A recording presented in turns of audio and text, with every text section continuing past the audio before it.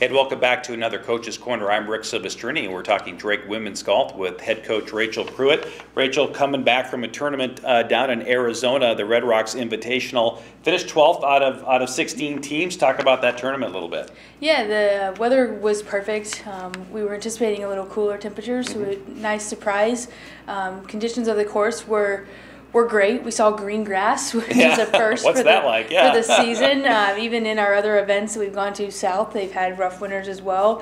And so it was nice to see good conditions. The course was pretty firm, and that made scoring challenging for us because our short games just weren't where we needed them to be. 12th place out of 18 teams is okay, but the way we played, we can do better, and we know we can do better. We'll talk about maybe some of the individual performances. Amy Gursky, the team's top scorer, correct, and Sam Pollock, your freshman, finished well too. Yeah.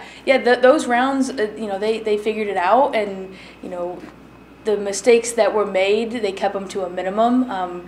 We just had a lot of, as a team, and even in their higher rounds, we had a lot of big holes, and the mistakes, missing fairways, missing greens, and then not getting up and down, or even three putting, just compounded the mistakes. And short game, our ball striking wasn't what we know it can be, and when that happens, you tend to want to run to the range and pound golf balls. And yes, that there is value in that. However, your ball striking will come around. What you have to have on point is your short game, because you're going to have more rounds where you hit the ball poorly than rounds where you hit the ball great. Your short game always has to be on point.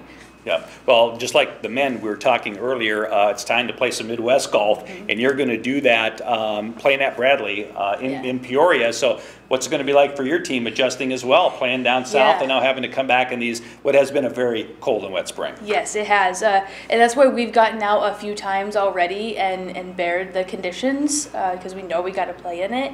And, Weaver Ridge, that course we know is always wet, regardless of how much rain they've had, and they had about 8 inches of snow, and which is all melted now, and the rain on top of it. So, I haven't heard how the course is holding up. I can imagine it's going to be sloppy.